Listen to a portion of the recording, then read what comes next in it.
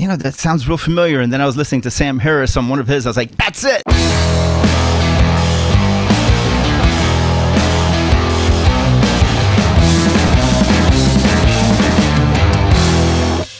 Welcome back to the Side-by-Side Guys Off-Road Podcast. I'm Big Z, and today I am joined via the internet to California with a new guest that you haven't had on the show before, someone that you may not know of, but he's a very interesting person in the world of motorsports and racing and sponsorships, more specifically. He has a full-on book that he's written about sponsorship, and he has a bunch of online classes you can take about getting sponsored and what it means to be sponsored. And he frequently talks with, industry leaders, brand representatives, CEOs, things like that. So we're going to dive into a little bit of who he is, what he does, where he's from, what he's doing, and some interesting new opportunities that you can take with him and learn more about the process of being sponsored. So today, welcome, Alex Striler. How's it going, Big Z? Doing pretty good. Excited to have you on finally. I followed you a while back, about about a year ago, when I started seeing these videos that you were putting out about sponsorships and what they meant. But you have a big, long backstory of working in the motorsports and racing world. Give us a little bit of intro to who you are, what you're doing, where you come from, maybe some of your experience in this world and industry, and kind of what you've been doing the last 10, 15 years. I'd say the last 10, 15 years have gone by really fast. It started maybe 20 years ago. I came from investment banking, where I worked in New York City, lived in Philly, and then commuted back and forth. Kind of got tired of that, so came to California, started an internet business, which morphed into me working with other action sports brands. I ended up becoming the president of a shoe company back in those days, and we sponsored a lot of athletes. So that got me into athlete management, sponsorships, knowing where value was, and understanding what companies want from sponsorship. Then a friend of mine, around 2004, 2005, someone I knew since the college days, he called and said, "Hey, I just took this job with a race promoter, a guy who, a very rich person who bought a racing series and wants to bring it to California. Do you want to come join us?" And at the time, I didn't think much about it. And then I looked at the numbers in racing, and Dale Earnhardt Jr. was making as much money as the revenue of the company that I was working for. So I was like, this is interesting. If one athlete can make as much money as this entire company with 30 employees, I took a look. Next thing you know, I'm working there with them. And that was when championship off-road racing went from the Midwest and expanded out to California. And so I joined Core and got involved with selling sponsorships for the series, which at the time, it was mostly sponsorships for endemic brands, endemic companies, aftermarket automotive companies. But our goal was to try to bring in some of the action sports brands that I had dealt with as a shoe proprietor. And so with age comes the cage, and a lot of freestyle motocrossers and a lot of the action sports athletes were jumping into rally cars and off-road. And so it started soliciting brands like Monster and Red Bull and Rockstar and DC Shoes and some of the other non-endemics to traditional motorsports. And now, 20 years later, those are some of the bigger names in racing. So it was the right target, I think, at that time. So were you fully focused on that kind of like off-road or racing scene in that aspect, or was it a little bit bigger and broader than that? Because right now, if you go look up Alex Striler online, you're going to see a lot of PRI. You're going to see a lot of asphalt stuff. It kind of give us the runaround on that. Yeah, it started with off-road. From 05 to 08, 2008 is when championship off-road racing closed down. It turns out that the owner was funded by Lehman Brothers. He had a line of credit from Lehman, and that's how he funded the operations. And when the market collapsed and Lehman Brothers went out of business, he lost his line of credit. Suddenly, the race series that we were all working for closed its doors, and it was a surprise and a shock. I did write a book kind of about the convergence of action sports and motorsports, and I was trying to educate some of my friends back in investment banking that there's an opportunity, in this industry to invest. So I wrote a book called Explanation. It was an explanation of action sports. That it was my way of trying to educate people that there's an opportunity here. Well, after that, I ended up joining Lucas Oil and worked for Lucas for almost a decade in a program called Team Lucas. And Team Lucas was the marketing arm of Lucas Oil, where we created events, over 400 events a year. They were televised on almost all the sports networks. and across many disciplines. Lucas at the time owned or operated 8 different racing series, everything from off-road, drag boats, sprint cars. There was a lot going on at Lucas. So yes, it started with off-road, and then it went to all racing. And in sponsorships, the principles apply to any discipline.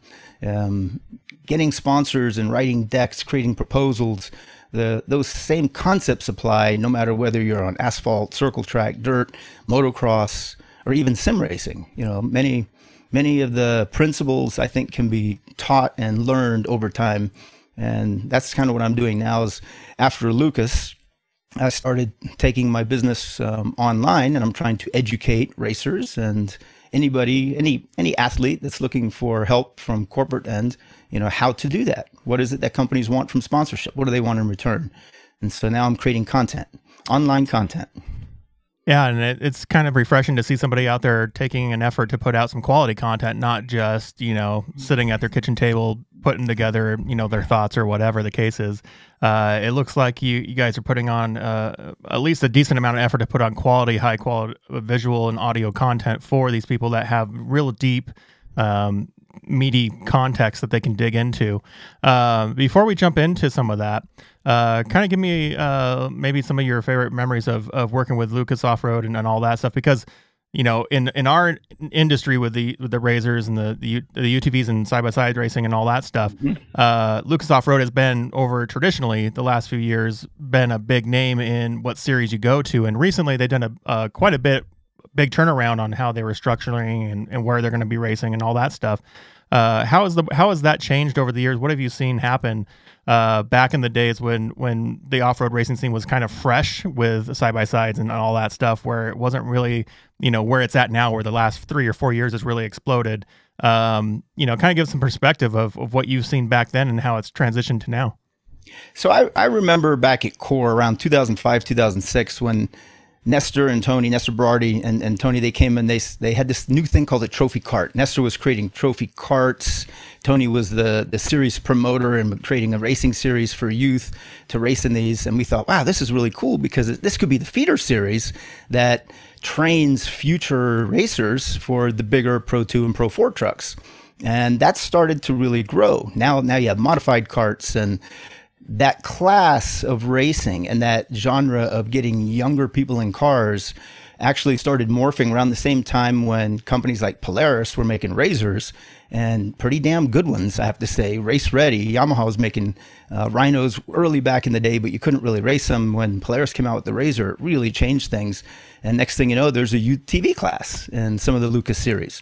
And Lucas embraced the UTV racing, all forms of racing, anything that could develop future talent, because you see a lot of the young racers that started back in the trophy cart days. You look at Mitchell DeYoung, he's iRacing champion. Look at Haley Deegan. Look at Sheldon Creed. You look at these guys that started out there that are now champions in their sports, that are not necessarily still in off-road or on dirt. So I saw how the industry progressed, and when side-by-sides and UTVs became as functional as they are today, it was just a natural tool to teach racers of the future, athletes who want to do this for a living, and not just part-time on weekends, but people who actually want to make a living out of this. They can start with almost a factory, off the floor, side-by-side, with a few upgrades and a few protection modifications, and they can get in and literally race on the same race tracks, dirt tracks, that professionals race. And then that builds the talent. And as that talent builds, then it grows. So side-by-sides are not just for desert riding. That's what we do with ours. We like to go to the desert, but a lot of racers are using them to train to become better in their profession. So the transition of youth to, young adult racer to experienced racer, back in the 2008s to 2012s, really started with the idea that they were getting their hands dirty with mom and dad, on the race course with their cars or their big trucks or their whatever they were racing. And then they kind of grew up with the sport, right? Like they kind of grew up with the buggies and the technologies and the suspensions and the shocks and all these different things that contribute to your ability to race in the different classes of racing, to where before there was one series, then there was three, or classes, and there was 2 or 3 classes, and there was turbo classes, and now we're looking at open and unlimited classes, right? But the thing that interests me is that those young racers grew up with the technology, kind of like I did with computers, right? I was at the forefront of 286, 386 computers, and then mine's blown when I got my 586 Cyrix chip, whatever. And I grew up with the technology. I fundamentally understand it from the ground up, even into today's mobile phones and stuff. So these racers, they grew up with not having suspension, then having bigger suspension, then having really high quality internal bypass shocks, and then, turbo kits and all these other different things. Young racers nowadays, people that are joining into the sport now, they're jumping in with the high technology, with the growth, with the bad boy cars, with these big race series, with these big corporate sponsorships, where back in the day, there really wasn't a lot of that. How has that changed for you as how you perceive sponsorship, and how you perceive these young racers, or even just older people trying to get into the sport? They're getting in at a point where it's not growing like it used to. It's just more mature now. And so the approach is a little bit different on how you train, how you experience, how you buy in, and what you need to reach for sponsorships. How has that all changed for you in your perspective?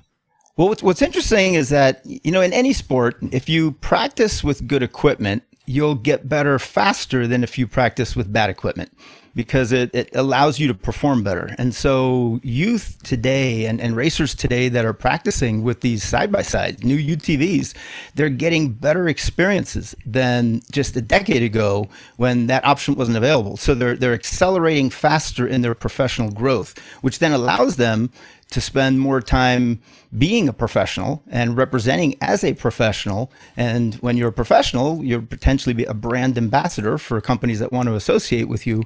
So by getting faster, better in their sport, they literally become brand ambassadors quicker. And so they're learning sponsorship at a young age way faster than most, racers from 20 years ago were thinking about sponsorships. Youth today are online as well. So not only are they creating content through their racing or through whatever activity they're doing, but youth know how to promote that to their friends and followers online through social. So social has changed a lot. Social media. Social media is a big part of sponsorships today, not because of the number of followers somebody has. And it's interesting. I've had a personal experience where I promoted through two very large groups, one that had 40,000 members, one that had 30,000 members.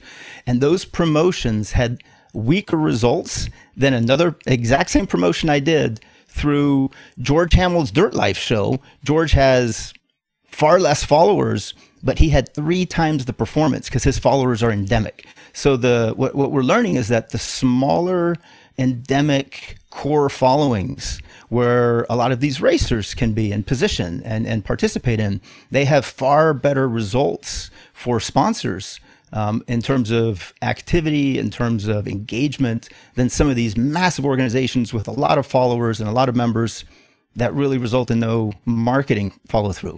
So things have changed in that anybody now with a camera can create content. Anybody with an internet connection can upload that content, and anybody with friends and connections online can share that content.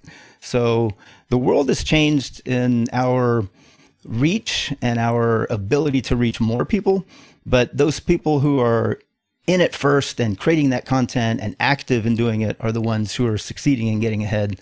Anybody can do it nowadays. You don't even have to race to promote for a sponsor. You just have to create content. Racing is the credibility, the legitimacy. It's that backbone. It's the foundation. But you don't have to race. So if you are racing and you're good and you're creating content, that's like the trifecta. Now there's no reason for brands not to sponsor you if you can create value for them. Yeah, and I think you hit on the key point is that engagement, right? That's the metric that most of these people are looking for. It's not necessarily that your post got out to 100,000 followers or right. whatever. It's right. that they engaged in some way. It was more than just a mindless swipe. It was actually stopping, looking, tapping, liking, commenting, whatever. That's more important these days. And I was thinking about that because I just had on Lindsay Geyser, who does a lot of off-road marketing for some power sport businesses around your area. And we were talking about how, it's more important that you just pull your iPhone out and start posting, less so than it is to spend $50,000 on a fully blown media package, right? Like, it's more important that you generate that content and that connection with the audience than it is to show off or to appear to be at a certain level. That's more important, and that audience and that engagement is the most important. And that kind of leads me into a thought that I was thinking, prepping for the show. I was trying to think about, various different angles that I've been looking at the industry. And I just saw that you work with PRI and some of the different companies, which is, correlated with SEMA and some of those other big organizations. And they just opened up a new building down there in Indianapolis, right? And so I was watching their press release video and all that stuff that goes with it. And it got me thinking about racing, asphalt racing and off-road racing and how they differ. And one of the biggest things that I can see is different is asphalt racing, whatever the discipline is, whatever the series you're in, has a lot of cachet to it. Has a lot of like corporate, like, if we're in this series and we're in the top 10, then we feel like we've succeeded in our mission, right? Where the off-road world is a lot more about grassroots and family connection and community connection and, personality tie-in and, things like that. Kind of give me your perspective on, being in the behind the scenes, somebody that's worked directly with both angles. How does the asphalt industry differ from the off-road industry, and what are some of the things we should be looking at as an off-road community? And in terms of the passion by the participants, it's the same. The asphalt community has just as passionate racers. They love the sport. The families love the sport. It is a weekend event for them, usually on memorialized weekends and days, times when they always go. But in off-road, because it's more what I grew up with, and all of our children have motorcycles. We have a couple of razors. We have a desert house, so we are off-roaders. It is our lifestyle. When we go to King of the Hammers or we go to the Mint 400, we'll sometimes take our razor with us. King of the Hammers, we end up staying in a toy hauler and spend the whole week there and drive around in the razor in the morning and watch the event in the afternoon. So we're part of the event instead of a spectator of the event. And I don't know if that's the same with asphalt racing, because I haven't gone as a participant in asphalt racing, where no one in my family ever raced asphalt. But I'm pretty sure that the families that do race, they're there at the racetrack, all week long, kind of like we are in off-road. The difference, I think, is when you go to King of the Hammers, the spectators can bring their vehicle because there's room in the desert to set up and to camp. And so you can do that. Now, I haven't seen too much of that in organized races at tracks because there's limited space. When it comes to how the different series utilize media or represent sponsors, I think it's all about the same. It does seem that it wasn't until rally racing came on board, but I guess that's technically more off-road than street, the GRC and WRC. It wasn't until then that you saw the action sports athletes start to decorate their cars with cool graphics instead of just logos and numbers. Usually in circle track racing or asphalt racing, you saw a lot of logos on cars and the cars are identified by numbers. Well, that started to change when Ken Block and Travis Pastrana and Tanner Faust and Deegan and those guys came in. Now the cars started to become associated with graphics and coolness and brands and even drivers instead of numbers. So there is a little bit of a difference there. And I think the side-by-side market tends to follow the rally market in that most side-by-sides, especially when you go to the races, they're cool looking. The graphics look good. The industry understands the aspect of style, and a lot of sponsors like that. Some sponsors don't care because they might be a endemic parts brand that they don't care about style. But in the fashion sense, some of the cooler brands, they're trying to sell cool. They're trying to sell lifestyle, and that's why you see brands like Monster on board a lot of these cars, is because Monster's not selling soda. Monster's selling coolness. It's selling a lifestyle. And if they can attach to cool lifestyles, let's say through side-by-side off-roading, or, now when Lucas canceled their off-road racing series, a couple other series popped up to take over the Lucas Oil Regional Off-Road Series, which is where all the side-by-sides raced. That's now the Great American Short Course Series, run by Lee Perfect. And you go there and you can see just the graphics and the style of the teams. They get it. They understand the creativity is necessary for a lot of brands. The bigger brands get involved, and they represent that way. So that's sort of where I see the difference. I think circle track and asphalt racing will catch up, because soon they'll also learn, it is more about image than it is just about exposure. 10, 20 years ago, exposure meant a lot in the world because if you were winning, you got the most exposure. You were on television, you were in magazines. Today, you don't need to sell exposure. In fact, I discourage even using the word in a deck or a proposal. Exposure is the last thing most brands want. They want that activation we were just talking about. They want the engagement. They want sales. They want B2B relationships. They want hospitality opportunities where they can send some of their VIPs and vendors. So there's a lot to sponsorships, but exposure isn't one of them. And if you are trying to establish brand equity for a company, you want to elevate your own brand equity. And to do that, you have to look cool. And I think the side-by-side industry does a great job from action sports in doing so. One of the things that I tell guys that are, trying to put together their package of racing or whatever their niche is that just like I did, a few years ago, I had to come out of my shell and become a little bit more of an outrovert instead of an introvert, right? And I think that's what you're saying is that, it's not just purely about numbers. It's about the personality behind the camera and being able to represent both who you are, what you're doing, and those that are helping you get there. And that's what I think is interesting about someone like, Monster is like, I've worked with them before, in some of the events that I've worked with in the past that they're like, we don't want to show anybody drinking the drink. Like, just do not show the can in anybody's mouth. We only want it shown held or placed somewhere. The rest of it needs to be you and what you're doing. And it was interesting. I was taken back by that. It's like, it's not that they want to see the person drinking the thing anymore. And side note, it's a little behind the scenes. A lot of those cans are full of water. Yes, they are. And it says on the very top, Monster Tour Water. It'll say that on the can if you read it real close. There's a funny story on that one so maybe 10 years ago, I was in Mark Hall's office. Mark's the president of Monster Energy. He kind of created the brand to where it is today. And I forget what we were talking about, but he hands me a drink and it was a Monster Energy. And I opened it up. And he was waiting for the reaction because I didn't know this, but it was filled with water. It was a Monster Tour Water. And I took a sip and I was like, whoa. And I looked at him like, I think your manufacturing plant screwed up on this one. And he just kind of smiled and he goes, look real close at the letters. And if you look real close, right at the lip, right around the rim, it'll say Monster Tour Water. Yeah. So it was enlightening to me because when most spectators see an athlete on stage drinking from that can, it's usually tour water. And maybe it's a little bit of false marketing. I don't know. I think it's very clever marketing, but well, I think it's more interesting that, the athletes have gotten to a point over the last 10 years, I think, if my dates are right, they've gotten more interested in being physically acute and accurate and strong and long endurance and all that stuff, and putting in tons of sugar and carbs into their body isn't always the best thing, especially when their body is in that recovery mode. They need the better stuff, right?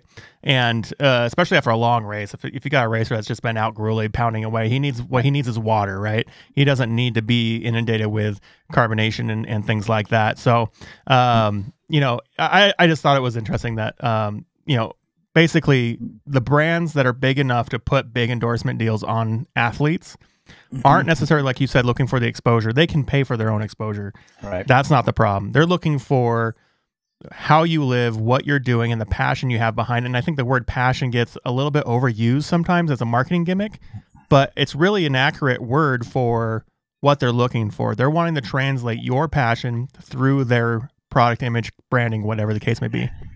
They want you to be credible and legitimate. If you're real, Tony Alba told me this maybe 25 years ago. I took Tony on a couple different skateboard tours back when I first came over and started my internet business. And Tony would always say, just be real, because here I am from New York and I was a Wall Street guy and I'm trying to, be cool in the skateboarding industry. Didn't even know what that meant because I was not a skateboarder at the time. And he's like, just be real. Doesn't matter who you are. Be you, be real. At the time I didn't get it. Now I totally get it, because if you're trying to pretend to be somebody you aren't, it comes across as illegitimate and not, it's just not sincere. So when you can convey your personality accurately through media, and there's media everywhere now, so camera's always on, you should always be smiling. Then if you can accurately convey that and a sponsor sees, oh, that's the personality that we're trying to reach, or we're trying to reach people who migrate towards that personality, then brands will attach to it. You can be the tough guy, you can be the good guy, the smart guy, the analytical guy, you can be the sweet, sensational, whatever. Doesn't matter. If you have a certain style and personality, let that come through your media, and some sponsor will see that and appreciate it and will attach themselves to it. And I That's think the beauty of today is we can do anything. And the nice thing about that is that there's room for everybody, right? Like there's not only 2 or 3 sponsors out there, there's thousands of sponsors that are willing to work with people that have that authenticity, that passion to bring to the table. And just because they sponsor one person, you know, Racer X, doesn't mean they don't have room for Racer Y, as long as they complement each other in some way where they're not the same thing. It's true, because everybody has different followers, but even if you have the same followers, you might have them for different reasons. Right. One athlete might be known for technical skills. Another athlete might be known for driving skills. Another athlete might be known for mechanical skills. So they may be followed by the same fan or spectator, but that fan or spectator is trying to learn different things from each athlete. So yeah, you're exactly right. Find your niche and stay within that niche and be the best that you can. And naturally you'll have followers, and those followers you can use to create value for sponsors. Everything comes down to creating value for sponsors using the tools that we have today. We have more tools today than we ever had, and certainly that were available 10 years ago. So it is leveling the playing ground for a lot of people, leveling the field for those who are taking advantage of those tools and using them to create value for sponsors. It's not just about finding a sponsor, it's about keeping the sponsor. And you keep sponsors by creating value for them. And different sponsors want different things. You know, a retailer wants foot traffic into the store. A manufacturer wants to prove functionality. A service company wants to promote hours and services, and you know, what is it that they do? Every type of company needs something different. And earlier where I said don't offer exposure because most companies don't want that, well, that's not 100% true. Young companies and new companies, they do want exposure. New brands that no one's ever heard of, yes, new companies, but typically those are very small with no money, so you're not going to get a lot of money from them anyway. You might get some free t-shirts and hats, but if you're going for the big money, you need to go for the big company, and the big companies don't need exposure. They need a lot of things, but not exposure.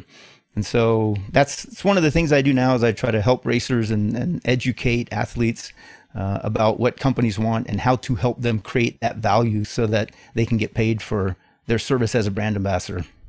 And I think you cued into something that I think is important, because in our niche of the world, in our racing niche, there's a lot of those little brands that do want some exposure. They'll send you the free product to put on the car and whatever.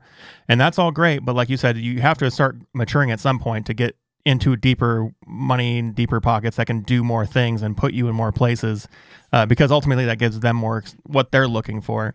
But you cued on something about learning, and I think it's important that a lot of these younger people that are learning the industry and learning their way of doing this via social media, they assume they have to know everything, and they assume they have to be good at everything, and they have to put on a certain show that goes along with that idea. I think it's important that it's okay, that people know it's okay to learn along the way. It's okay to show that you are at this level and you're working to be at this level. And the way I got here was all these posts along the way, right? It's okay to learn. It's okay to be wrong. And it's just like racing, right? It's okay to not get first place. It's okay to not get a podium, as long as you're learning and improving every single time you go out.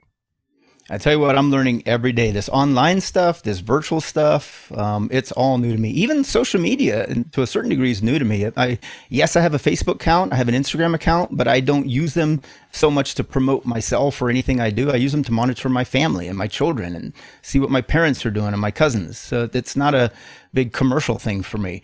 But I have to say, a few months back, I had a young lady who's a 2-time drag racing champion and a world record holder, Megan Meyer. She's an NHRA drag racer. And I interviewed her because she's also a social media coach. And I thought, oh, this is good. I'd like to learn about social media.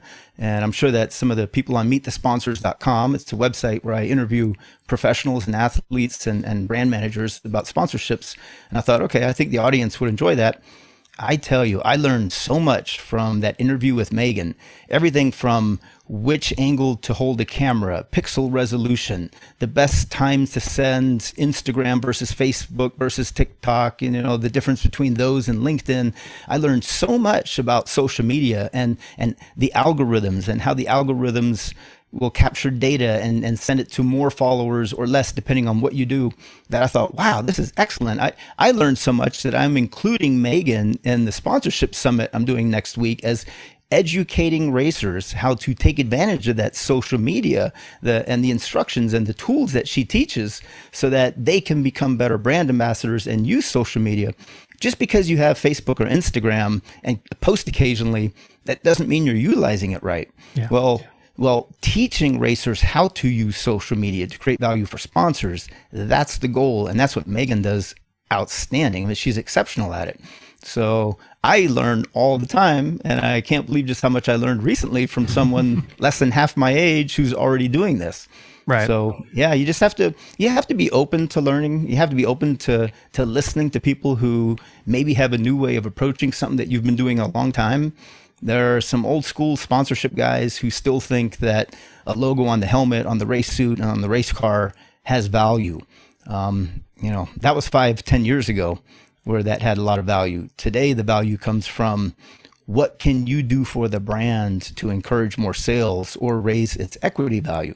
If you can't raise sales value through increasing the quantity of products that they sell, you can help a company raise its brand value through association.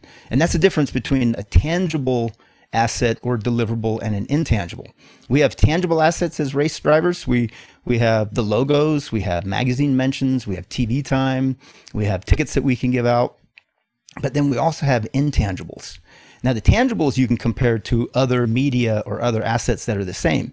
You get a half-page ad in a magazine or a half-page write-up. It's probably the same value as a half-page article that you have to buy. 30-second interview on television's probably worth 30 seconds of whatever a commercial costs. But the intangible values, that's what raises you many times, because intangibles like reputation, like the strength of the series, the fan affinity, how well do your followers like you, those are priceless. You can't put a number on those. So if you can quantify your tangible assets and say, oh, wow, I only have $10,000 worth of assets to deliver to a sponsor, you may be able to put a zero behind that number and turn 10,000 into 100,000 if your intangibles have value. If your reputation and your integrity are so strong that your followers will listen to you and do what you say. Like George Hamill on the Dirt Life show, he got 3 times as much results as the 2 big institutions with lots of followers. That's an intangible value there. And a lot of racers don't even know that they can tap into that intangible value in order to increase value of the sponsorship. They only add up their tangibles and they look for that much money. Gee, I have $10,000 worth to deliver. I need 10,000. Will you sponsor me for 10,000? When actually, if they were looking at it from a different lens, a lens of intangible equity value, because a company wants to associate with it to raise the company's value. Red Bull only associates with winners and champions. Average person cannot buy a Red Bull logo. You don't see Red Bull logos or hats for sale anywhere. If you see someone wearing Red Bull, they're a champion. They're a winner. They're sponsored by Red Bull. And so that raises the brand value of Red Bull because of that. So tangibles and intangibles are 2 different things. And we're going to talk about all that during the summit next week. It's just things that I've learned over the years that others are not utilizing. There's a lot of resources that most racers have that they haven't tapped into yet. And if they did, they'd be raising a lot more money than they are today. So one of the things that our industry has is a lot of family racing, right? Like a bunch of really deep family racing. And so what that does is it brings generations of people and experience together to accomplish one goal. And when we talk about sponsorships, right, a lot of times we'll get dads and moms and whatevers pushing their young ones to try to get these sponsorships and try to push them towards this weird idea of what sponsorship is in their eyes, versus, maybe what the actual industry is saying sponsorship is now. And so I've seen a lot of people struggle with identifying, what they should be asking for and what they're looking to actually obtain through sponsorship and what they can actually provide. And you mentioned the intangibles and the tangibles and all that. How can people start to work towards a cohesive understanding as a family unit, or as a team unit, to understanding what those are? Like, what's the difference between that tangible and intangible, and how can they actually start to work together towards those goals? Well, first off, never ask for how much money you need. One of the biggest mistakes I see, and it happens all the time, is a team needs $30,000, $40,000, $50,000 to get new parts for the car, or to race for the season. So they ask for that much money. I need $50,000 to race. Will you sponsor me for 50? That's not the way brands look at it. That's not the way companies look at it. They don't look at it as to how much money do you need? Gee, we'll give you that money. They look at it as how much value can you create for them? So what's very important is the valuation and knowing how to put a dollar figure on what a brand or a company might want from what you can give them. The deliverables that you have, your assets, the logos, the appearances, maybe cards that you hand out, posters, all that has a value. What is the value, not to you, but what's that value to that specific sponsor that you're approaching? Valuations are key because it's a very, very important part of putting together a proposal when you go to ask for money. And a proposal, by the way, don't confuse that with a deck. Decks and proposals are two totally different documents. A deck attracts attention. It gets a conversation started. It's what you use to meet somebody and get them interested in your race program. So decks are usually colorful and lots of words, a lot of images, or no words, lots of images. I said that wrong. And a deck is what brings them in and wants them to learn more. And then it starts that relationship. After you have a relationship and you know what the brand needs and the brand knows what you have, then you can propose to that brand. You propose an official business relationship through the deliverables that you outline, and you put a dollar value on those deliverables based upon what it's worth to the company. And so how to create a deck, how to write a proposal, those are all topics that we talk about. Those are things that racers need to learn and separate when they're approaching sponsors, because you don't know how many times you see a company interested and say, okay, you know what, send me a proposal. I'd like to take a look. And then the racer sends a deck. Right. And that's not the right document. Or if you just meet someone for the first time and the guy's like, yeah, send me a deck. I'd like to learn more about your program. And then the racer sends a proposal asking for money. Yeah, that's why you don't get a callback, is because you're sending the wrong document to the right person at the wrong time. You got to know how to create that deck and what goes in it, what's going to attract their attention, how to write the proposal when the time comes, and then how to value those assets in the proposal so that the sponsor looks at it and says, wow, for $50,000, I'm going to get $200,000 worth of media. This is a really good deal. I'm going to get a 4 times return. So that, I think, is one of the first things that racers need to learn, is what their true value is, not necessarily what does it cost you to race. Most proposals I've seen are based on how much it costs someone to race and how much money they need. It's not based on what the sponsor gets in return if they had to buy that media out in the public. And I think it's important to be honest with those numbers. It's not, it's not a big show that you putting on a show to a sponsor is the wrong approach. Like if you're honest and accurate with your numbers, they'll appreciate that. They know what the numbers are. They know what to expect. The numbers, yeah. They know it more than you do, and probably better than anyone around you do. So, so don't try to fluff the numbers, because you'll get called out on that or just dropped completely out of the conversation. Be true, be honest with what you're doing, and don't try to hype yourself up, because in the long run, they're going to see the return on that. And if it doesn't match what they put up front, like you said, they're not going to keep the sponsor. So, and it's funny because you're talking about the decks and the proposals, and I think that was one of the first videos that I saw of yours. I think it was on meetthesponsors.com or somewhere like that. Tell us a little bit about Meet the Sponsors, and then lead into what we got coming up next week with your summit, and we'll talk a little bit more about that. But tell us how Meet the Sponsors started and what you're doing there. Well, meetthesponsors.com started out of desperation because I sell sponsorships for a living, and during COVID, events closed down and there were no races that I could sell sponsorships for, and the ones that I did sell didn't happen. So now there had to be some kind of a make good or deliverable for an event that didn't take place. So I did what many people did, as I took my business online, and I discovered this thing called podcasts and webinars, and we all did, right? You know, I read a statistic recently, and I don't know how accurate it is, but something like over 50% of people now are making podcasts or have tried or have been on one, where 2 years ago it would have been less than 2%. So it's crazy just how much we've embraced this online media. And don't quote those numbers, because I'm pretty sure it was just from some cheesy website and they're probably not accurate.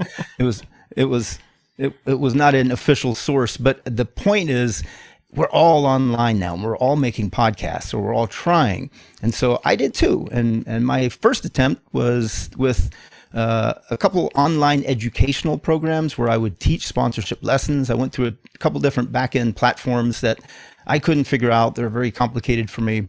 I finally just started doing webinars, which are nothing more than live interviews on screen. I called them webinars, but they were podcast interviews where I interviewed sponsors and asked them, what do you look for when you sponsor a race team? And what are some examples of what racers can do to increase their value to get you interested in sponsoring them? And then a lot of companies, from Coca-Cola to Monster Energy, BF Goodrich, K&N Filters, Lucas Oil, Permatex, AEM, they all joined. And in their words, the people who make those sponsorship decisions, I was educating racers on how to get sponsorships from those brands. Then the idea came, well, you mentioned earlier, I'm associated with PRI. I've been for about 8 years now. A couple of years we didn't do it during COVID, but for about 7 or 8 times, I've hosted the educational seminar on sponsorships. And I did it this last time at PRI. I also do the president's panel. I learned by giving these presentations what the topics are that interest racers.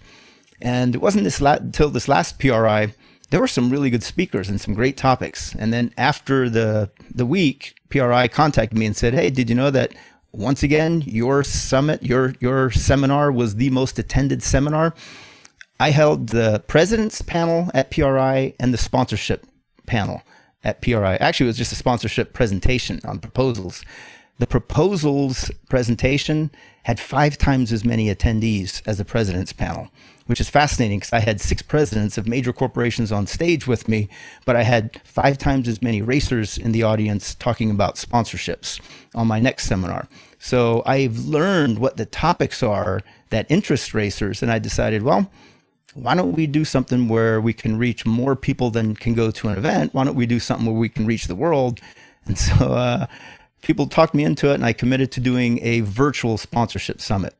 It's my first one. I have no idea how it's going to go. I'm very frightened by technology. I'm not like you. You know, you're a tech expert. You've been doing IT for a long time. I haven't. I've been selling sponsorships for a long time, so I know the content and the speakers, and I have an expert cast of panelists who are going to share information on sponsorships. I'm just hoping that the technology in the back end works and the thing gets recorded so that people can watch it in the future. And I hope the sound is good and the audio's visual is good. Those are things I stress about right now, because the summit is in 8 days. It's next Friday the 17th. It's all day long, essentially. I invited speakers, and I had so many people respond and said, yes, I'll do it, that it ended up with 30 minutes per speaker. I had like 9 hours of content initially that I cut back to 6 hours. I had to consolidate several sessions, cut out several of my own, put a lot of speakers together. So it's going to be a long day. It's around 10 a.m. to 4:30 California time, Pacific time, that is, next Friday. I'm hoping that the recording goes well, so anybody who can't attend live will be able to then watch a recording of it. And we're going to learn from this and do it again at PRI in December. We'll host a sponsorship summit. For those who can attend in person at PRI in Indianapolis, we'll do so. But those who can't, it should be streamed.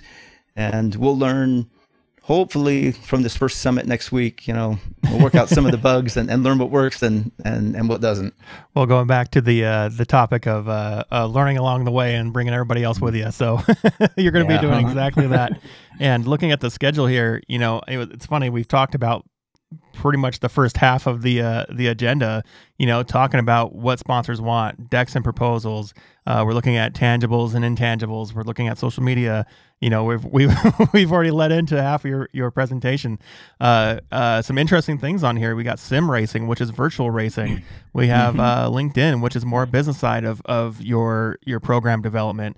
Consistency and value, podcasts and YouTube and magazines, events, all sorts of different stuff to talk about. And we have a pretty, I mean, if people aren't familiar with, you know, the world of racing and sponsorships, you got a pretty stacked list of guests coming to discuss this stuff with you. You have, you know, presidents and whatnot. You have CEOs. You got a lot of us in the suspension world are doing iBox Springs. The CEO of iBox coming. You have Matt Martelli, who runs the Mint 400 and the California 300 and Mad Media and a whole bunch of these different brands. I think he's, you know, he worked with RJ Anderson and all those guys, you know, back in the day on their videos. And you have our buddy George Hamill showing up. You got Joe Parsons from Monster Energy. That'll be a cool discussion too. He's a cool guy. You have just you got Dave Cole from King of the Hammers and Ultra 4, and that'll be interesting to see, you know, how he comes across with the recent sell of some of the racing program over to Mid-America and you know, focusing on King of the Hammers. And I think it was yesterday he just posted something about virtual King of Hammers, which is, you know, I'm the nerd. I'm like totally into it. Let's go do it. Let's try it. Like, give me a headset. He called me yesterday and he said, man, you are not going to believe what we did today. And then he started to explain to me what he's doing virtually. And he sent me a video that showed it. It's incredible. I'm going to let him explain it. And I'm going to let him announce it. But what he's doing, it's a game changer. It really is. No, I think he, you know, is forward looking, right? He's trying to say this is a very, it's accessible. You can go do it. You can bring your Razor down to California and participate in King of Hammers all week and bring your toter and all that stuff. But for the large majority of the interested audience, they're going to be staying at home watching the live feed. You know, they've done a lot of cool stuff with drone and aerial stuff. They've done a lot of cool stuff and improvements with their production, and he's not satisfied, right? He's moving forward, moving the needle even further downrange, and I applaud him for that. I mean, very few people have the guts to go into something that deep. And it's something that, you know, I look at that as if Dave is an expert in his field, and to, you know, as I am in certain things that I know. But I know nothing about sim racing that is worthy of actually trying to share or educate. So when it comes to the sim seminars, I have a couple sim experts. When I see somebody like Dave taking his platform of King of the Hammers and his ranch, where he has the studio that he created, this 3 and 4D, it is incredible because it shows that you don't age out of it. Old guys like us, we can still do new things and embrace new technologies. And guys, if we can do it, you can do it. And you know, one of the guests you'll be having on the summit is Jim, our buddy Jim Beaver, who's been on the show before. Yeah. And he's an perfect example of going from a son of a racer to an evolved racer to now being one of the lead, you know, owners of a team in eNASCAR and sim racing and things like that. And he also has a serious show in it, which is, you know, just the transition between radio and podcasting, right? So like he's a perfect example of somebody it's progressing over that arc and that curve of new improvement, technology integration, adapting and progressing forward. Jim is the perfect person. When I was thinking of who to have discussing the virtual world and the sim racing, because it's increasingly important. It didn't warrant more than one session on this upcoming summit, although I'll probably do a sim sponsorship summit separately. But it's something that needed to be discussed because it's one other way that a racer can add value to a sponsor. That the summit is not for racers. They're not only for racers looking for sponsorships. Yes, you'll learn how to find sponsors, how to approach them, how to create decks, proposals. You'll learn all that stuff, but that's a small part of it.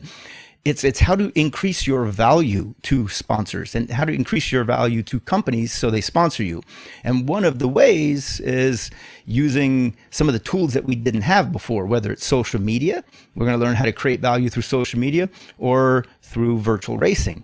And the virtual racing has many aspects to it. You can not just use sim racing to bring recognition to a new sponsor of yours because perhaps you mention them or you're able to use their graphics in the game. But you can also use the sim racing to improve your performance at a certain track that you don't get to practice at very much. If that track has a virtual race track, or if they can race there at some point, you can practice and get better so that when you do go to the real track and race, now you already know where all the nuances are, and you've raced that track 100 times, although never physically. The VR is getting so good that it actually allows racers to practice and get very close to real seat time. It's not actual seat time, obviously, but it's close to it. It's better than nothing. And so you can increase your value by increasing your performance. And that's one of the things that those guys will talk about. Jim's legit because not only does he race side by sides, he has his own team. He's one of only 20 eNASCAR franchise holders. He's, I think, 15 years doing podcasts, from Down and Dirty radio show. Now it's the Jim Beaver show because it encompasses all types of racing, not just off-road. But he speaks at this from all angles, so I can't wait to hear what he has to say and teach, because I'm also going to be open ears on that episode of that session. You know, what do we do to increase value in the virtual world to a sponsor that wants to reach the audience of that virtual world? Yeah, and I last time I had Jim on the show, I was talking about, you know, the e-racing stuff is one of those unique things that anybody can start doing at any point, right? Like, you don't have to have a $10,000 eSIM machine out in your garage to start. You can start with a computer and a steering wheel and just start the process, right? Like, in content creation, the biggest roadblock is starting, right? Like, we tell people all the time, like, how do I get into YouTubing? How do I get into social media and all? It's like, well, just start. Like, the best thing you can do is just start. And so I also, you know, you hit on something about the value of e-racing, and, you know, some old traditional type people would say that this is a waste of time. You're best served to be out in the dirt or in the garage wrenching or whatever. But there's a certain acuity that comes mentally when you practice, no matter how that is, right? And like you're saying, if you know the track and you know the turns through muscle memory, not through, you know, a couple laps before the race, you're going to have that little bit of an edge before everybody else to know that it's going to pitch downhill left, it's going to go hard right, whatever. You know, those muscle memories are way more important than just a couple physical laps on the track before the race. And that's just because the technology has improved so rapidly in the last few years. That opportunity, I don't think, existed 5 years ago. Yes, there were virtual races. And in fact, back in 2006, or maybe it was 2007, we were approached at Core, at Championship Offroad Racing. We were approached by a company in England that was creating this new video game called the Colin McRae Off-Road Rally. Colin McRae actually passed away in a helicopter crash at some point during the creation of that. So they renamed the video game Dirt. Right. But we created the very first Dirt video game. And at that time, a cameraman would come, stand on the track. This, I think they did the Chula Vista racetrack down in San Diego, which is now closed. It was a part of the landowner's property, so we built an off-road track there. And the cameraman took one step and then took pictures with a 35 millimeter DSLR, I'm pretty sure. Yeah. Took virtual photos or 360 degrees, and then took another step, took all day to take step by step by step, and took photos of the track. And then took that back and incorporated that into a video game. And you could see our sponsor logos in the game. I know Skyjacker was there. There were several sponsors at the time that their banners were on the track, so they were included in the game. But back then, those video games were more about exposure and just, you know, who could navigate the game quickest, but you didn't have the feel of the track. Today, you can sit in a full-blown simulator and it's moving and shaking and bouncing, and it, like you said, it knows every angle, every cant, every turn. It knows the inclines, and it can actually anticipate the impact if there is one. So it's far more realistic today than it was a few years ago. And because of that, people are getting better. Just like training to fly an aircraft or training to operate heavy machinery. It's gotten so good and so accurate that people use that first to get better, and then they go on to their actual discipline, whether it's racing or working on, you know, or flying planes, I should say, or working on heavy machinery. Then they can go do that more accurately and more professionally. I think with racing, every professional racer will soon have a simulator. where they can practice off season and in between races. Right. Because if you're not, you're just getting that much further behind the competition. And that's why we included the sim racing session, because it might not be there today as important as we think it will be in just a few years, but it is something that everybody has to be aware of and put on the radar. And every piece of the puzzle counts when you're trying to add value for a sponsor. This is just one more way to add value, especially sponsors that are targeting more progressive or younger youth. Yeah, and I think it goes also into the whole summit idea where you're listening to these people talk. It's not necessarily about like they're telling you the ABCs of what you have to go do. It's more about, here's what we're looking for as our side of the picture. This is what we expect you to try to do. And here's some ideas to fill the gaps on how you can accomplish that.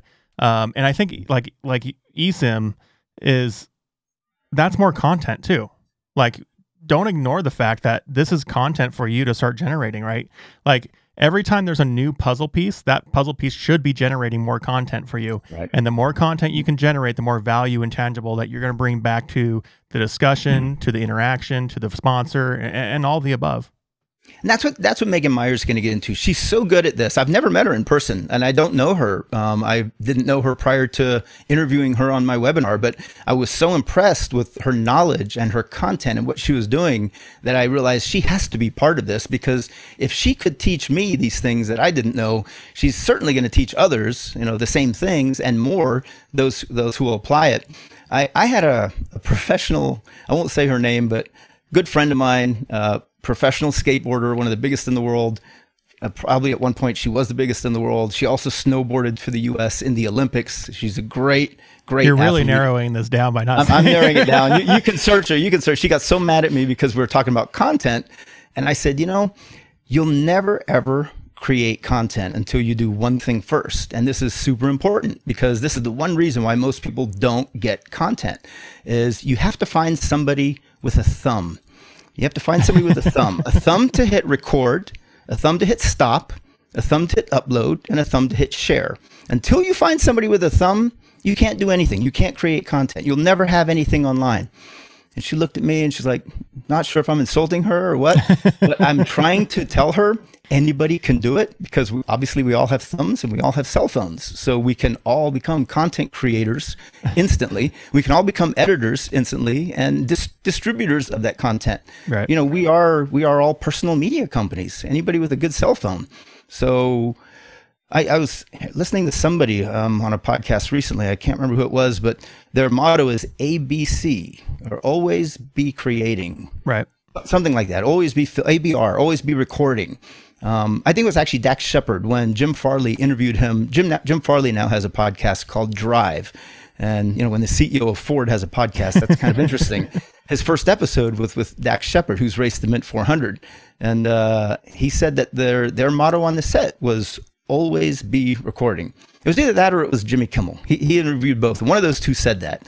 But it's so true in our world, when when you're just racing and you have enough money and that's all you want to do, you don't have to worry about it. But if you want sponsorship dollars, if you want corporate dollars to help with your program, you have to create value for those companies that you want as quote unquote marketing partners.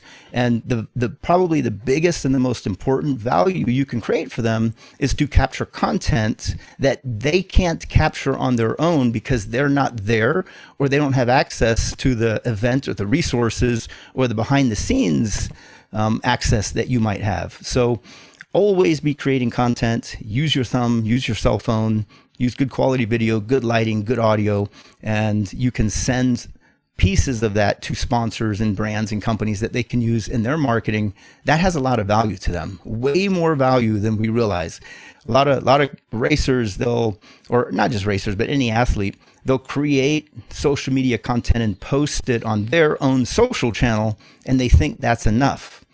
Well, a lot of these companies, they want to use that content perhaps in corporate meetings, or in customer sales pitches or presentations to vendors and suppliers, or they want to use it maybe at an annual board meeting, or they want to use that content in a commercial. So if you're providing them with good content, you're giving them something that they need anyway. You're becoming an extension of their marketing arm. You're helping them do something. Well, there's no reason they wouldn't pay you for that. Instead of paying an employee, they're paying you as if you are that employee. And if the employee's, let's say, $100,000 a year, marketing department, graphic artist, content person, why can't they give you that $100,000 to do that instead? Well, they can, and they usually do. So always create content, and always realize that that content could have value for a company if it's presented in the right way. Yeah, and I think it's important to remember that, like, because I'm a videographer, photographer, content generator. I have thousands of dollars worth of equipment when I go out to do stuff. You know, like, I have professional level ability, right? And there's times where we'll be out with guys out in the dunes or in the mountains or whatever, and I might be a mile away, but something's happening in the moment. And the best thing that can happen is that 1 or 2 or 3 people can all get a shot of it with their iPhone. And one of them happens to do it in slow-mo. One happens to be, you know, Mr. Techie, knows how to get 4K, high frame rate, whatever. Like, and then the other guy's just getting potato cam. Like, they're all capturing. And ultimately speaking, what happens is that gets posted, goes viral, gets hundreds of thousands of interactions. Whereas if I came by with the camera and said, okay, hold on, let's do this. Let's hold on. Let's reposition, do that again. Let's get another angle. Like, that production would have killed the moment. And so people don't realize that. People don't realize that if they just take the moment to pull the phone out and do it, as long as it's not the worst potato cam in the world, you're going to be able to make a quality video that'll do more for you than if you paid somebody to be there all day making the shot. Yeah, no, that is true. We have the ability to not just create our own content through media or visual media like videos, but you can get on. I'm on your podcast today. You can come on my podcast. We can be on Jim Farley's podcast. We can be in magazines. We can be in newspapers. We can be in television shows. You can be on the microphone at a race. There's many ways that you can get visibility and have a voice to an audience.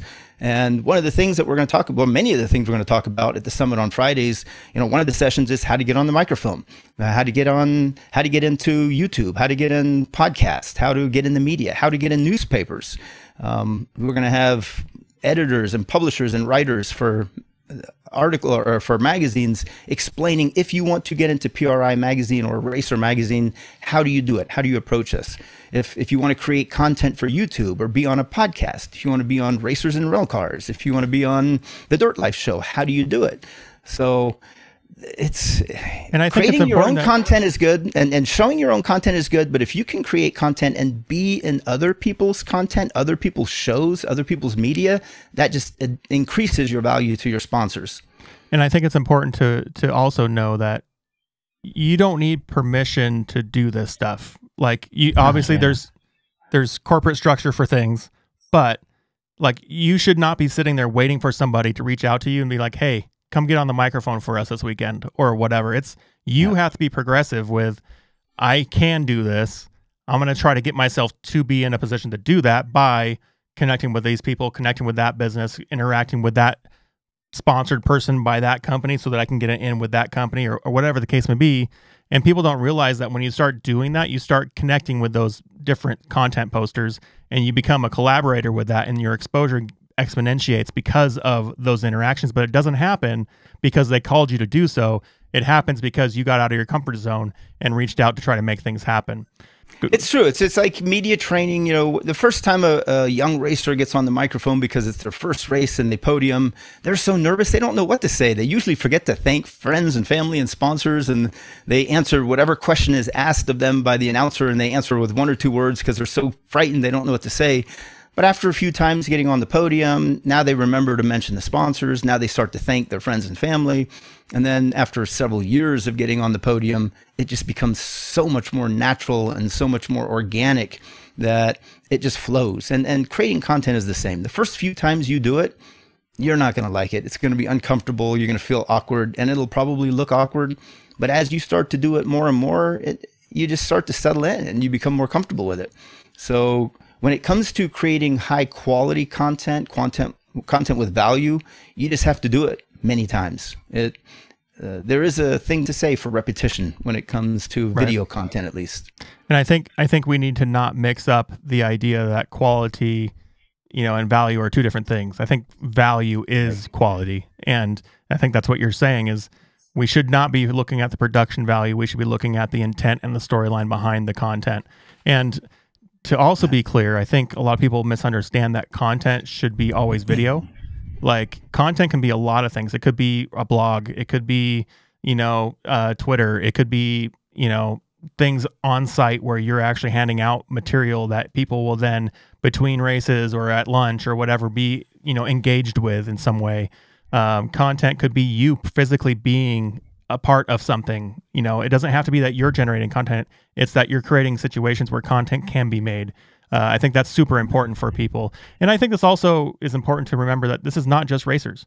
Like, people could attend this summit to listen to these people speak that are online personalities, guys that have big followings on Instagram, people that are a brand business, a small mom pop shop that's trying to figure out how to engage better. It could be a lot of different scenarios, or even just like, or an event promoter, somebody that's trying to put together and build their events that they do every year. They have a club that goes to the dunes, once a year and does a big event. They could do this summit and they could realize how to bring bigger, better sponsors on board to make their events bigger and better and more inclusive of the community. I was speaking with the CFO of a major company last night, and he asked if it's possible to buy multiple tickets at a discount for 10 of his race teams. He said, this is something that we already sponsor racers, and lots of them, but there are a few of the newer teams that we'd like them to be educated on how to create more value for us, especially through social media. Can we buy multiple tickets? And so you're right. It's not just for racers who are looking for sponsors or racers who are trying to increase their value to sponsors. This summit is also for young marketing directors who want to learn more of the tools available and some of the processes that have been effective for others, and for companies that want to educate their brand ambassadors how to be better brand ambassadors for them, how to increase more value. And one of the things you said just earlier about telling your story and content doesn't have to be video. You're right. If you have a compelling story that people can repeat, that alone is content. Word of mouth is probably the best marketing out there. And that's why brand ambassadors are so effective, is because their followers trust what they say and, rely on their advice. So word of mouth is very important. If you can create stories that people share verbally with their friends, even without having to watch a video, that is very, very, very powerful marketing. Very powerful. So, yeah, I think it's the world of working with brands and working with sponsors and working with entities and groups that want to build and support industries is about the connection and the stories told after hours, right? Like, we got so much that happens after 5 o'clock. Right. Like, we go to these, I talked before on a previous episode about, we go to some of these big events that are out in the dunes or out in the desert or whatever. And the vendors all pack down at 5 o'clock, 6 o'clock, whatever the case is. Right. And all their table warmers all go home or go to the hotel or whatever. But the people that make the most impact stick around, hang around the campfire, have a beer, have a drink, have a plate of food with somebody, and talk and experience together and relay those stories. And one of the ambassadors for a buddy that's on the show frequently, Ian, he works for Full Throttle Batteries. One of their sponsored athletes is Blake Wilkie. And Blake Wilkie is sponsored by a number of larger off-road companies and things like that. He does a lot of unique builds that people get attention to, and it creates stories and content. But what he also does is sticks around and does these things offline where he's creating stories that people tell themselves further down the road, and it just perpetuates these companies and brands that he works with. That's perfect. And that I think is brilliant. So I've gotten to know many of the companies I work with and I do sponsorship deals with. I've gotten to know the sponsorship directors and the executives there closely as friends. And that doesn't come through a boardroom meeting or through an email proposal or email communication. It comes from, like you said, sitting at the campfire, going to Camp Razor and hanging out afterwards, going to the Mint 400 or King of the Hammers or any of the NHRA, NASCAR drag race, anything. It's going to the events and hanging out and spending time with people and not pitching them, but just getting to know them and letting them get to know you and forming friendships. And even trade shows. You go to a trade show, you'd be surprised how many marketing directors get decks and proposals and handouts and marketing materials at trade shows that they never take back home on the airplane with them. They usually get thrown away, into the trash at SEMA or at PRI. But because racers are using the trade show as a pitching opportunity. Use a trade show as an opportunity to get to know somebody. And I find even at trade shows and certain events, like you said, after they pack up and close down at 5 o'clock, they go hang by the campfire. It's before when they're setting up and after when they're tearing down. Those are great times to offer your help. Hey, do you guys need help carrying boxes? Do you need help moving this? Do you need help, unloading? And of course, everybody else needs help. So that's a great way to get to know somebody, is by helping them set up the booth or help them break down the booth and then hang out with them as they're having a beer afterwards and celebrating that it's all over. And so, yes, you're exactly right. A lot of these events, the campfire is the best place to get to know potential sponsors and at least let them get to know you. So when you do one day make that pitch, they know who you are. They know you're legitimate. They know you're credible. They know where you're coming from. And there's probably a greater likelihood that they'll sign on to it if they know who you are and you've hung out for a while. For sure. And I think it's important to understand how to approach these people. And I don't think you can know that unless you start to understand, how they talk about stuff and how they interpret, ideas and all that stuff. And I think that's why things like this summit are so important, because if you can understand how these people that are in charge of sponsorships and money and allocations, how they think and how they talk, you'll get a better understanding of what they're actually looking for beyond what they've said. You're going to see the intent and the emotional side of where they put their connection in. And like you said, it all comes down to bringing those two connection points together. And it's not about, that piece of paper that you throw in the middle somewhere. So this sponsorship summit is happening June 17th of this year at 10 a.m. It's online via Zoom. So pretty much anybody around the world can participate in this. And like I said, it could be a sponsor, a guy looking for sponsorship. It could be somebody just getting into racing where mom and dad just want to kind of know what this industry is like and what the expectations are. It could be, the established racer where he lost sponsorships over COVID, right? And he has to rebuild his program from the ground up now and is trying to figure out what, those lost connections, what they look like nowadays, because they're different. He doesn't have that personal connection anymore. It could be somebody that's looking to get in e-racing. It could be somebody that's just trying to figure out social media. It could be somebody that's trying to build an event series or a brand. So I think it really has a much more broad appeal than people might pigeonhole a sponsorship seminar about, right? And I think just a lot of times you hear stories at these things from these guys that you would never hear anywhere else, really, unless you're like close to them. Because whenever these guys are around other people like them, they tend to loosen up or have connections and bring stories together and reference back to a previous story, things like that. It's always a good time. And I thoroughly enjoy being able to hang out with these people in real life. And it also translates over these types of online meetings as well. So check it out. Motorsports Summit, Motorsports plural Summit.com. You can actually visit it via our link, sidebysideguys.link/summit. And if you land on that page, we'll get a little bit of credit for that. And we appreciate if you do that. But what's the pricing on the summit? You had a discount and I think it recently changed, this last weekend. What's the pricing for the summit and how can people sign up for it? The summit is $197 for the 6-hour all day plus free access to the recording forever. For those who can't make the summit, there will be a recording online that they can purchase later. But anybody who attends live can participate in the sessions and obviously meet some of the speakers as well as watch the recording. Just for your show, we have a 30% discount for your followers. They can enter. You have it? I do. I'll throw it up on the screen here. It's all right. It's Big Z30, Big BIZ 30 for 30% off. That brings the price of admittance to the summit to I think just below $140. I'm not sure what it is. It's less than one tire for your car. So I don't know. Yeah, so I can't do the math that fast in my head. If you can do us a favor and visit sidebysideguys.link/summit, that'll take you straight to the Striler website where you can purchase your tickets for the summit. And like he said, it'll be fully recorded, so you can watch it live, but as also after the fact. So one of the things that I do on these types of things is I'll try to like write notes of time, like how far in, like it was roughly 15 minutes in, sponsorships, 25 minutes in Instagram or something like that, to then I can go back later and hit those things that I remember thinking that they were important. I don't have to take the notes like all the time while I'm listening. I can just do a time code of like, this is when I need to go back and look at it. And then you can also refer back to it, a year after. You're like, I'm all over the place. I need to get refocused. Let me watch that again. I do that frequently for some of these things that I attend. Well, I think the two sessions that people will go back to the most will be to how to create a deck, what goes into it.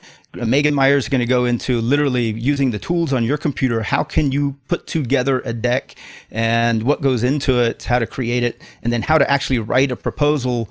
The proposals can become the templates for legal documents. The proposal is more of a Word doc that a lot of times a company will cut and paste the deliverables from the proposal straight into a Schedule A, into an actual contract that then becomes legally binding. So you want to be very careful. And we're going to talk about what goes into each and how to create those.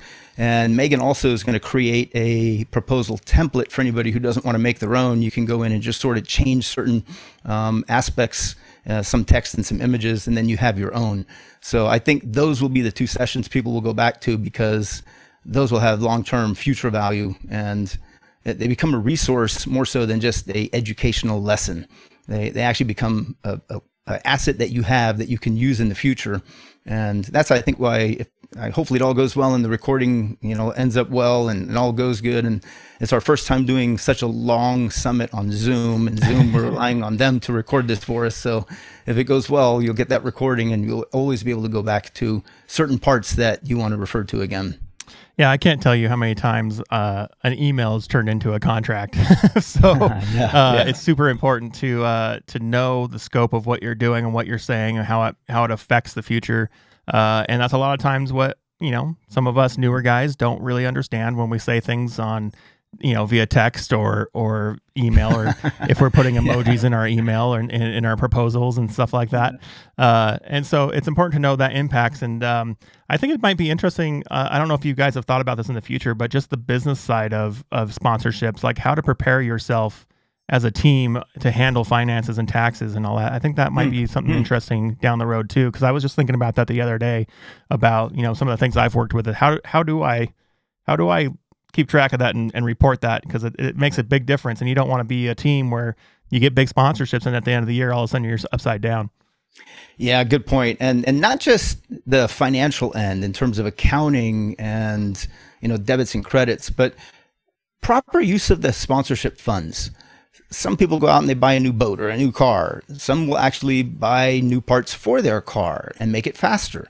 I always recommend take 20, 30%, take a substantial portion of the sponsorship dollars that you receive and reinvest that into marketing of your team that promotes your sponsor. Get a good publicist, buy some ads, buy some time in a magazine, or maybe boost some posts if it's a really good one. Use that money to promote, as a marketer might use that money to promote. Become the marketer for them. Become an extension of the marketing staff and spend that marketing budget the way they might. And that way, at least that you're getting, that the sponsor is getting a value with what you're doing with their money, as opposed to just you spending the money and it disappears. Right. That sponsor dollars is to create sales for the sponsor, and it's good to reinvest some of that into things that might generate sales for the sponsor. One of the best tips I've heard from somebody on that topic was to start creating content like they are creating content. You don't have to be, coming up with a bunch of original stuff. If you have to copycat the sponsor, they're going to look at that and be like, oh, I thought that's not part of our team. Let's figure out how to get you a part of our team, because it fits right into what we're doing. The bigger companies have consistent images. They have logo guidelines, vendor guidelines. They're very specific on how you can use their logo, their color, very specific. And so they try to cater their marketing and in a certain way, and they want all the images to look the same. So yes, you're exactly right. And when you are dealing with a certain brand, understand its image. Maybe there's a certain coloring that they only use certain Pantone colors, or maybe there's a certain format, or maybe the background is always blurred and there's a highlight in the front. But they have a certain style, and if you can replicate that with what you're doing and it fits into their style, they're far more likely to use the content that you give to them, which then doesn't just promote the sponsor, it promotes you, your team, and it promotes other sponsors on your team that are getting visibility through whatever sponsors that the one sponsor's marketing. So yes, you're right. Know the sponsor's image and try to maintain that image for them. Very important for the big brands. So one of the things I like to do wrapping up episodes is to kind of ask what you're looking forward to. Like we're getting close to halfway through the year, so it was more important like in January's episodes, but the show season and the race season is all kind of just getting rolling and getting started. We've had a couple Baja things go on. We've had a couple different race series kick off and whatnot. But what are you looking forward to as somebody that's in the business side of racing? What are you looking forward to for the rest of this season and possibly into 23? Well, aside from maybe a double wide drag race that I'd like to go to show my show my sons, what it's like when you hear 4 cars going off at once. That's pretty insane. The biggest thing I'm looking forward to is the California 300. It's a new race that's going to be held out of Barstow this fall. Matt Martelli from the Mint 400, he and his brother Josh are putting on the California 300. It's going to be a California-based race, just like the Mint 400. And Barstow's no joke. Barstow's no joke. I used to live at Fort Irwin in the 80s. My dad was stationed there. So I got to know some people at Fort Irwin. Long story short is I do tours at Fort Irwin, and I know some people there. So if all goes well, there should be some very interesting assets at the California 300 that the U.S. Army is going to donate for the event, from tanks to Blackhawks to some pretty cool things. So I'm really looking forward to that one. Yeah, when that was announced, my curiosity was definitely piqued, having grown up in Yuma and frequently going to Barstow for friends and family and all that stuff. It's interesting now that off-road's become such a big good sport that Barstow is starting to become more popular with these guys that are out in the desert. So it'll be interesting to see how that race goes off. First time events are always interesting to see how they roll out and end at the end of the day. So and knowing the Martellis, obviously they're not going to hold back anything. So that'll be super interesting. Because it's in Barstow, it's going to be sort of a merging of the Mint 400 and the UTV World Championship, because they'll have the UTV classes there, side-by-side classes, as well as the motorcycle classes, as well as all the desert classes. So it should be good for everybody. Yeah, looking forward to it. So you can visit sidebysideguys.link/summit to get to Alex's Motorsports Summit. That's going to be covering sponsorships and all sorts of different angles with content and social media and publications and brand identifying and all this other stuff. Super important, like we said, applies to lots of different niches. So if you're just curious on how to work better with brands and with sponsors that maybe not even directly sponsoring you, just you're working with them, understanding how they work, how they think, what they're looking for is always super important to have a good grasp of. It should be a good time. Like he said, it's about 7 hours, 8 hours, somewhere in that range. It's a full day experience, just like if you went to a trade show, right? And it'll be a long one, but the nice thing about being online is you can sit there in your basketball shorts and eating Dorito chips and slugging a Mountain Dew, and no one would know the difference. So that's true. That's true. It's the professional summit where you don't have to be professional because you're just watching. So so if you want to attend, sidebysideguys.link/summit, use the promo code generously donated by Alex, Big Z30, for 30% off. That'll bring the cost down below $140. If you have a buddy that's part of your race team, or a partner in the business or whatever, you can put it up in the conference room and watch it. The whole team can watch it, whatever the case is. And if you want to do, if you are a company that does sponsor multiple teams or racers like that, and you want to get them involved, you can reach out to Alex to look at bulk pricing, things like that. It should be an interesting time to see just all these interesting people tell their stories, get to know them a little bit better, and at the end of the day, make us all better educated and better people in the industry that make our industry grow better. And I mean, I think that's just something I really have pressed to this last year is let's together as a community, let's build this thing to be what we want it to be, and let's not let it just evolve into whatever it ends up being. Amen. I'd much rather see a lot of racers each get a chunk of a large sponsorship than one major sanctioning body or entity get all the money. Growth in motorsports is going to start at the ground level up. As racers and teams become more funded, then they can race more events, they can create more media, they can promote the races more. That's how motorsports is going to survive and grow. It doesn't come from giving one sanctioning body large amounts of money hoping that they create media from it. It comes from the racers, the ones who are behind the wheel, in the car, at the events, creating the event, part of the entertainment. And if racers can get more funding, I think it raises the value of all motorsports, and it keeps our industry alive. Absolutely. So thanks for coming on the show today. I thought it was super interesting to kind of dive into all this that you've been working on, and hopefully we can work more in the future. I think there's a lot of ideas I have rolling around my head that I'd love to talk with you about. And I know that our buddy George talks with you all the time, and he's going to be a part of the show, helping you get this thing pulled off next week and all that. So best of luck with the show, getting that all done. Hopefully the Zoom gods will rain upon you and you'll have a great time, quality content to distribute after that. And until the next time, guys, you can find us on Apple Podcasts, Google Podcasts, Spotify, iHeartRadio, all those different places where you enjoy your podcasts, as well as YouTube, where you can go and see Alex's beautiful gray mane of hair and his beautiful face. So go check him out at alexstriler.com if you want to see, or what's the other website? meetthesponsors.com. And check out some of the content he's already produced for free that you can go check out now before the summit. And then after the summit, you can also go back and watch the sponsorship summit again once you've taken your notes. So enjoyed having you on the show. Thanks for coming, and everybody, peace.